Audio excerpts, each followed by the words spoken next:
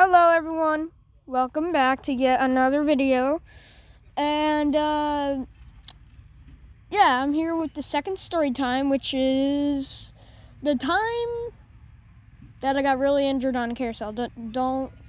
It hurt. Anyways, I'm here with my friend Gavin. Hello. Yes, he is here with us, and thank you for the support on the last story time. That got a lot of views, a lot more than I expected. Thank you so much for that. And then again, the game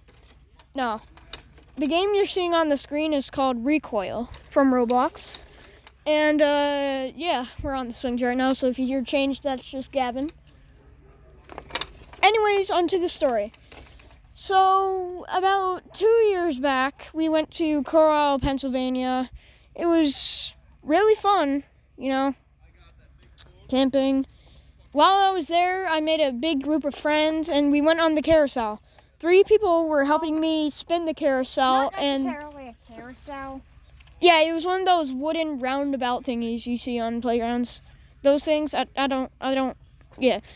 Anyways, there was a group of people on there. We were trying to spin it, and while it was spinning really fast, I tried to jump on, but I didn't notice my leg was under the carousel. So when I lifted my body up, my leg went up, and a big, humongous bolt stabbed my leg, and it hurt like crazy.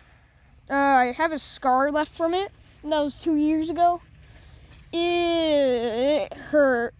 And the carousel was still moving, so I was kind of being dragged along, and the cut was getting deeper. Oof. Thank goodness I didn't get tetanus. I think I may have gotten tetanus, but like, I got a shot afterwards or whatever. Anyways. Yeah, it hurt a lot of blood.